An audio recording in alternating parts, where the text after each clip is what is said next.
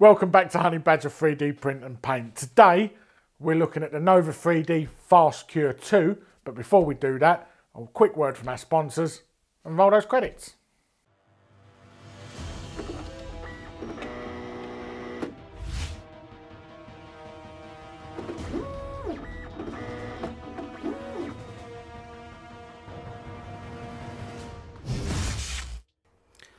PCBWay are proud sponsors of the channel. They offer industry-leading 3D printing services covering all types of materials and processes. They also offer industry-leading online CNC machine services from milling, machining, and turning in all the materials you could possibly need.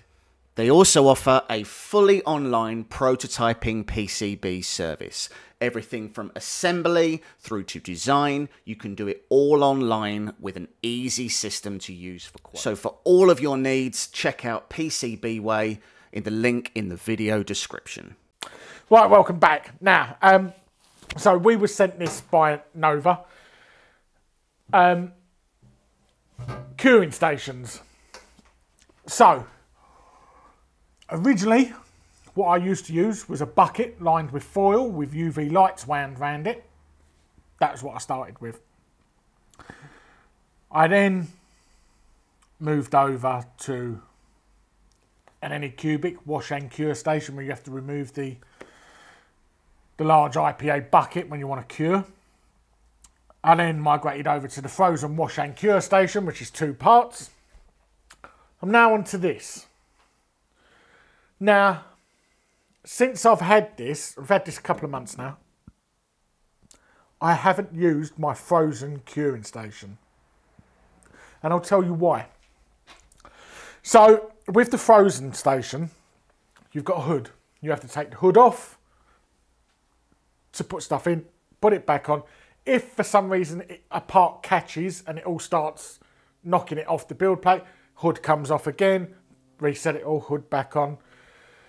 Where I have my curing stations now, I've actually got a shelf above it, which means moving that hood on and off is actually quite difficult unless I have it right at the very front of the desk where there's no space to do anything in front of it, which basically just kills space. With this, I don't have to worry because it's got a door, which means no problems, fits in perfect.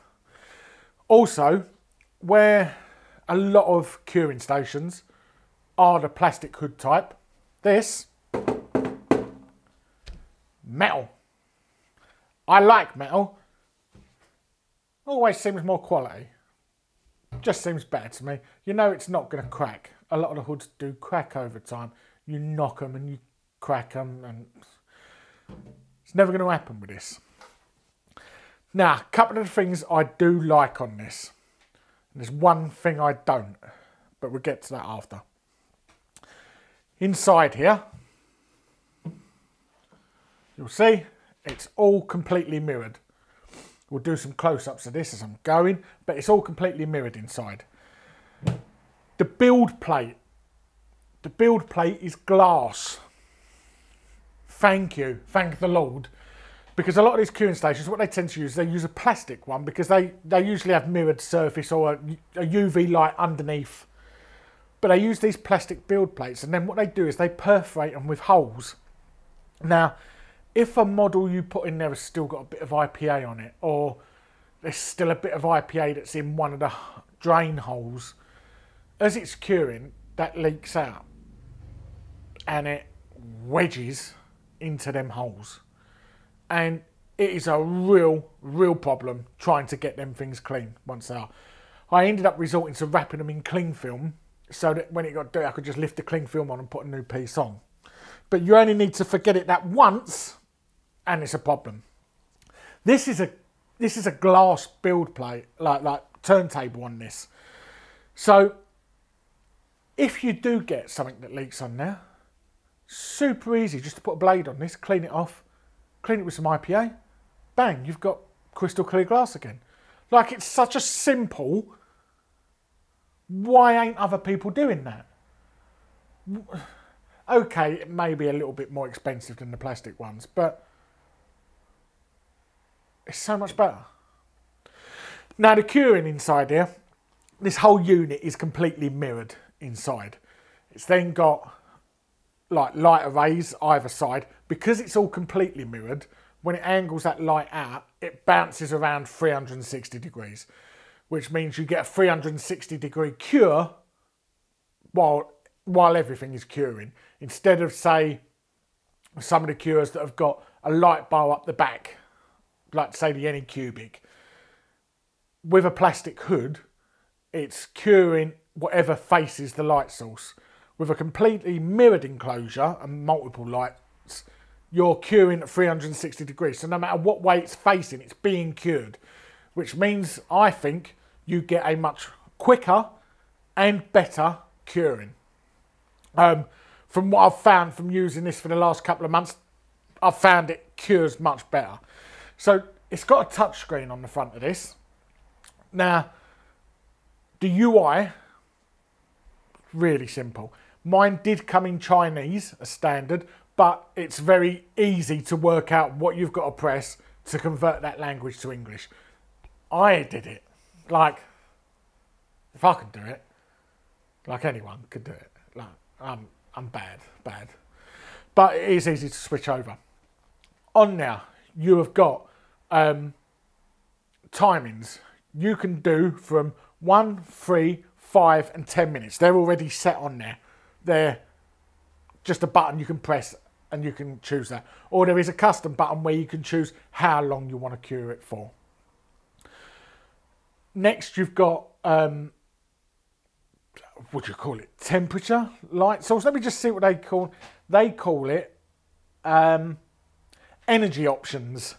So you can choose how intense you want the light, whether you want it low, medium or high. Again, it's just a press of a button. You pick low, medium or high. Very simple, very easy to use. And I've found it works perfect every time. I've not, found any problems with it. The actual machine size is 320 by 275 by 397. So it's quite compact, but what I think I have found is from testing this, I think the internal measurements of this are slightly bigger than both the Frozen and the Anycubic. I think it's slightly bigger.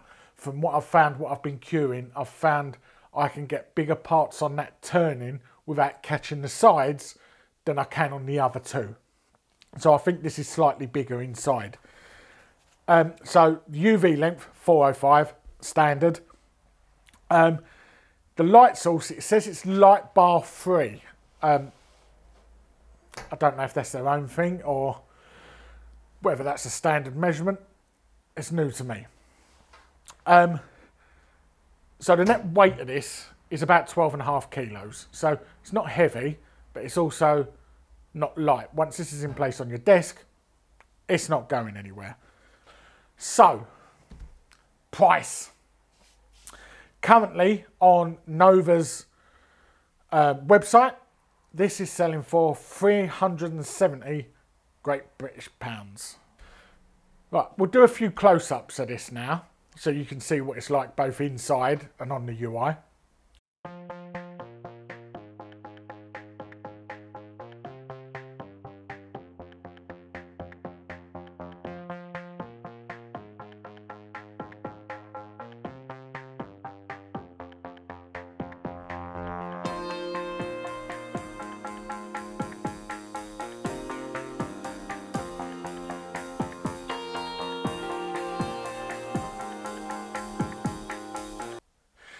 Now, sometimes you find you might have, I don't know, 12 mini Eiffel Towers that need curing. Don't ask me why I've got 12 mini Eiffel Towers that need curing. Just know that I have. And they need curing. So, let's get these in and see what they look like once cured. Right, as you can see, these Eiffel Towers, they're washed, but they're not cured. Fair bit of detail in these. You can see all the ironwork, all the girders on them. So let's get these in to cure.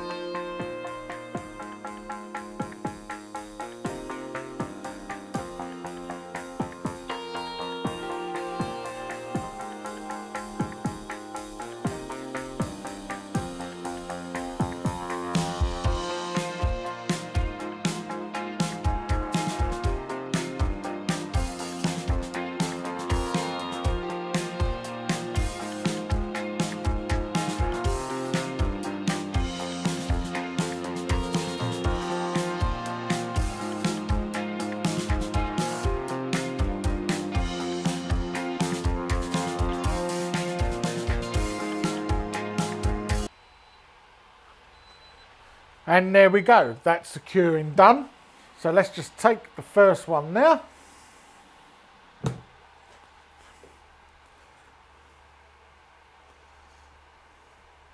get it to focus.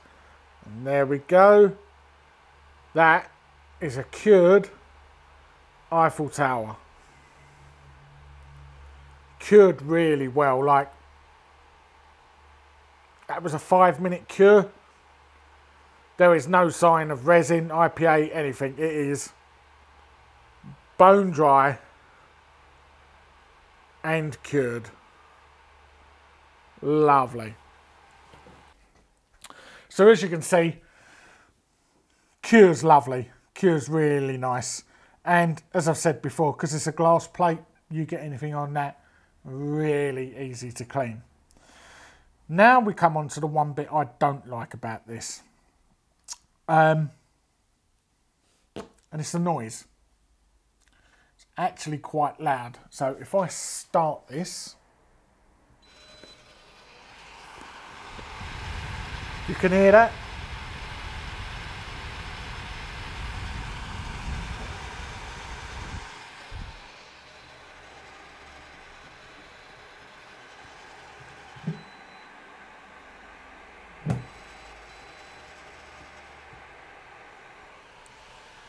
So, as you can hear, fans on this are really quite loud, and so is the motor that turns the turntable. I say it's loud, so in an area like this, where apart from what's this going at the moment, there's no noise. It's quiet in here. So it does sound loud. Granted, when I've had it here and I've been doing stuff on it, I've really noticed the noise it makes. But when it's in my workshop, at any one time in my workshop, I can have my wash station going, multiple printers going, an airbrush compressor going, a vortex mixer going, my computer going, as well as everything else that goes along with noise just outside. And so when it's in my workshop, I actually don't notice it that much. But when it's somewhere like this, it's quite apparent how loud it is. So it's relative, really. If you've got your setup somewhere that's quiet, you are going to notice this. If your setup's in a workshop with all the noises that go along with a working workshop, you can still hear it, but it's somewhat deadened by all the other noises that go along. So that is the only criticism I've got of this. To me, the noise, no, it doesn't bother me, because again, my workshop is a working workshop. I can hear it when it's going. I know it's going. I know when it's finished, not only because it beeps, but because, you know, I can hear that it's finished. But apart from that, the design of this, super sturdy. So, like along where the door is, the glass is, like the door is perspex, or acrylic, one of the two, but the hinge is all metal and it's mounted with a metal plate onto the door. Everything about this is sturdy, because when you get something delivered, whether it's a curing station or a printer or something like that, and it's made of steel and not either aluminium or plastic, it just feels better. It feels better made. So if it feels better made, it feels better quality straight off the bat. And this does feel like quality, and it is a quality curing station. It cures really well. As I've said, I've been testing this for a couple of months now. You'll see, you might have seen already, we're doing a third Games Workshop, like Warlord Titan, Forge World Warlord Titan. I resin printed a lot of that time, and it all went through this to cure, every single piece. You'll see we've done other bits recently, biggish stuff. The pieces of all of them, everything I did in my workshop, all cured in this. I'd say for the best part of 2 months, I literally haven't used my frozen cure. It's actually under a desk at the moment, because this suits my needs much better. Opening door, no hood. You'll see from the close-ups, it's mirrored so much inside that you'll see when these Eiffel Towers were turning, you can see dozens of Eiffel Towers because it's so highly mirrored in now. If it's that highly mirrored, you know that the UV light spectrum is being bounced around like mad. You're curing every part of this every second it's in now, because for every second it's being hit by light instead of just passing past an array of lights along the back. So, have you got one of these? Are you getting one of these? What wash station or cure station do you currently use? I would love to see this made bigger. If Nova wanted to make this bigger, I would spend my money on this. Because if this was this size, I would buy it. So Nova, make a bigger one. I want one. Okay? But don't forget to like and subscribe. Loads of videos coming up. Loads we've put out recently. Give us a comment, give us a like, and we'll catch you on the next video. Thanks a lot. Bye.